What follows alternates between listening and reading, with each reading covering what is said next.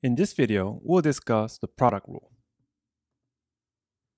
The product rule is used when you want to find the derivative function of a product of two other functions. Here are the main points we'll address in the video. The product rule is used to differentiate the product of two or more functions.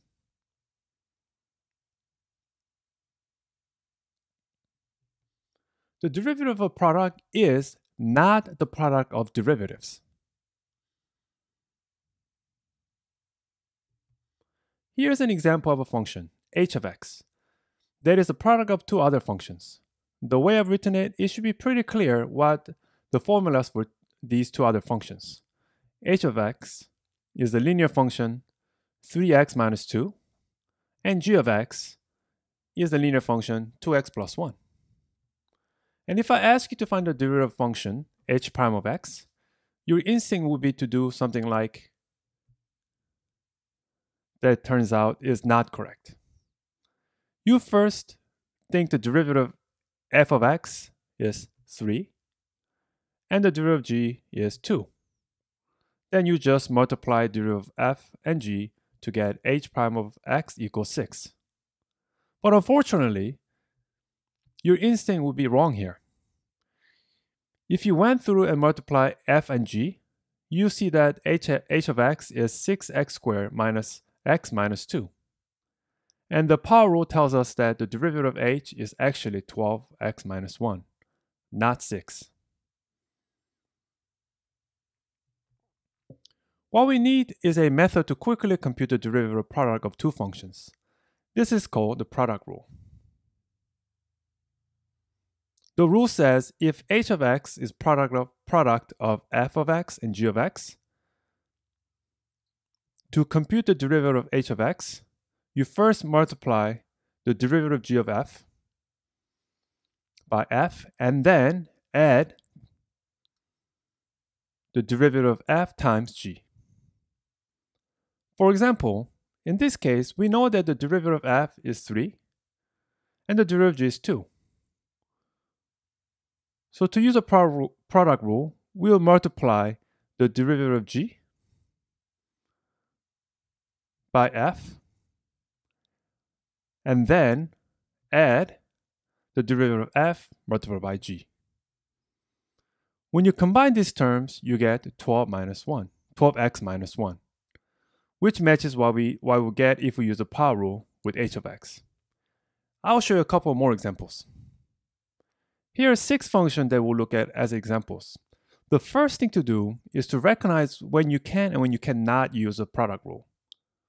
That is, when the function is made of two other functions that are multiplied together. Take a minute to look at each of these and decide which ones you could use the product rule to compute their derivative.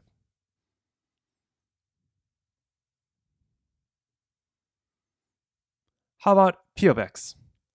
There are a lot of terms here, but the parentheses can help us recognize that p of x is made of two functions, 3x squared minus pi x plus root 2 times natural log of x.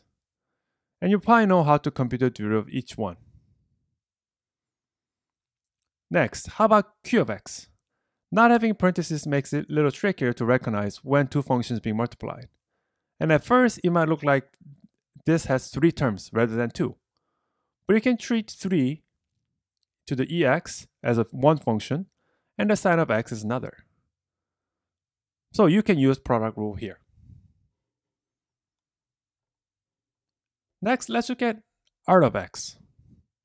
You might think that there are 2 functions here, natural log and 3x minus 1. There are, but they are not being multiplied. Instead, 3x minus 1 is being used as input to the natural log function. The product rule only gets used when you're multiplying 2 functions. So the product rule does not apply here. Now let's look at s of x. You might notice that it actually is made of 3 functions that are multiplied together. 3x minus 2, e to the x, and sine of x. It is possible to use the product rule here if you think of e to the x times sine of x as a single function. And you know that you can find the derivative of this red function. although it will involve a second application of the product rule. How about t of x? At first, it looks like there are three functions being multiplied: cosine, 2x, and log base 2 of x. However, just like r of x, the 2x here is being used as input to cosine. It's not being multiplied by cosine. So even though t of x is made up of two functions, cosine 2x and log base 2x, as in two functions, in order to use a product rule, you need to compute the derivative of cosine of 2x. Finally, let's look at u of x. You're probably looking at the square and thinking there's a little like t of x. But if we expand this expression, you can see that u of x is product of three functions: cosine of x, and log base 2 of x.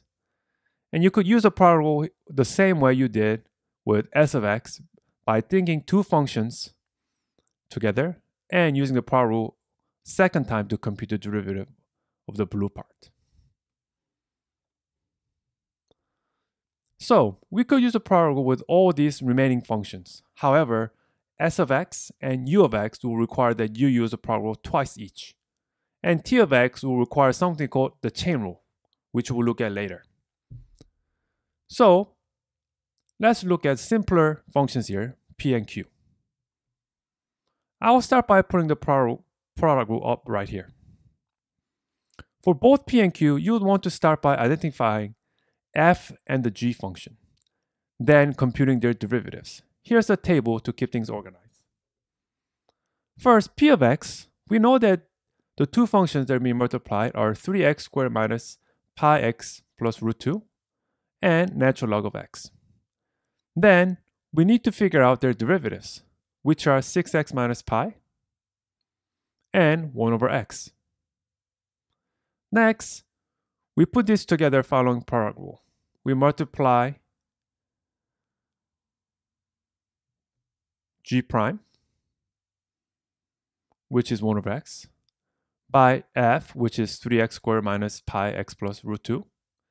Then add to that f prime, which is 6x minus pi, multiplied by g, which is natural log of x.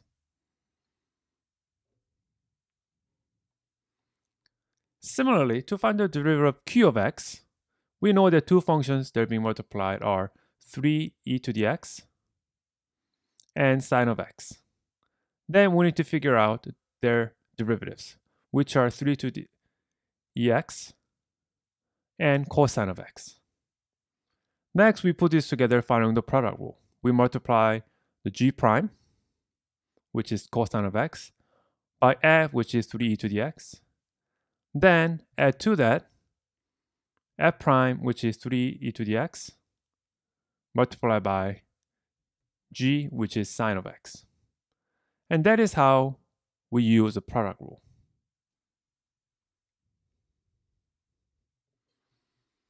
Now that you learn about when and how to use the product rule, you might be wondering why it works.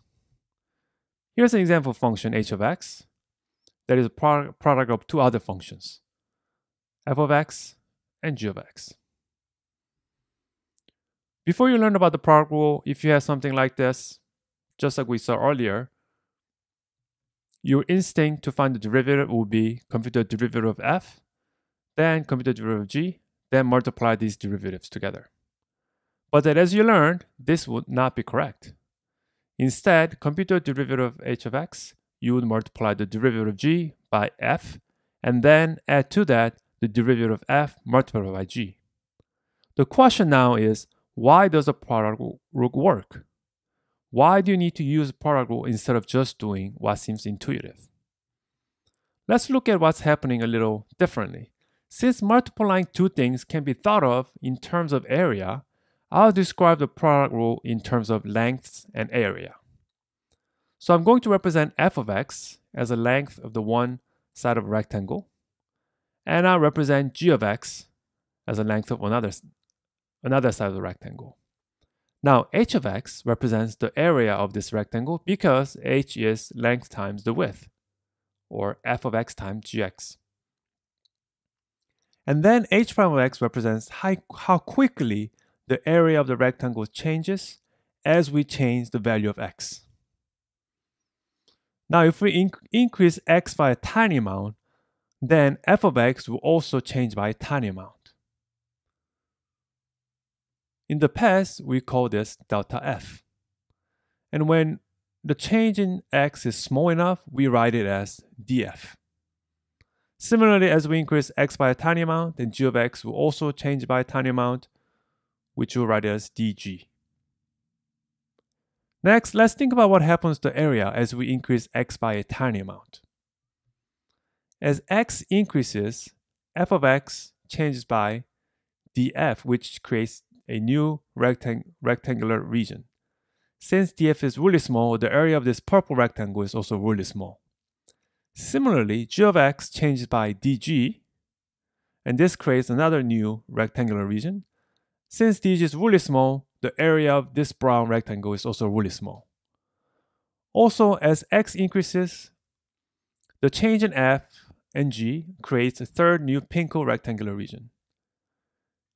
If we put all these rectangles together, we have a new, larger rectangle that includes both h of x and the amount of area that has been added to the h of x when we increase x by a tiny amount. Since the area of this larger rectangle is hx plus dh, then the area of this L-shaped region represents just dh. You might be also wondering about this tiny pink rectangle. Since both df and dg are really small, the area of this rectangle is so small that we're going to disregard it when we're thinking about the rate of change, which the area is increasing. Next, let's think about the area of dh. The brown rectangle has side lengths of f of x and dg. So its area is dg times f of x. The purple rectangle area has the length of df and g of x. So its area is df times g of x. And the total area of dh is sum of these areas of the brown and the purple rectangles. Now, our goal is to find a way to compute the derivative function h of x. Another way to notate this derivative is dh dx. And we can get our current equation by dividing each side by equation by dx. And then we'll need to do some algebra. First, remember that a fraction with a sum in the numerator can be rewritten as a sum of two fractions with a common denominator. And then, when we have a product in the numerator of a fraction, we can rewrite it as a product of two fractions where the second fraction has a denominator of 1. And then we can simplify this a bit by rewriting the terms without the denominator of 1. And then we have dh dx, dg dx, and df dx, which are each derivatives. So we can rewrite this as the derivative of h of x equal to the derivative of g of x times f of x plus derivative of f of x times g of x. So this is where the product rule comes from and why you need to use it. Because f and g interact with each other when finding the rate of change of their product.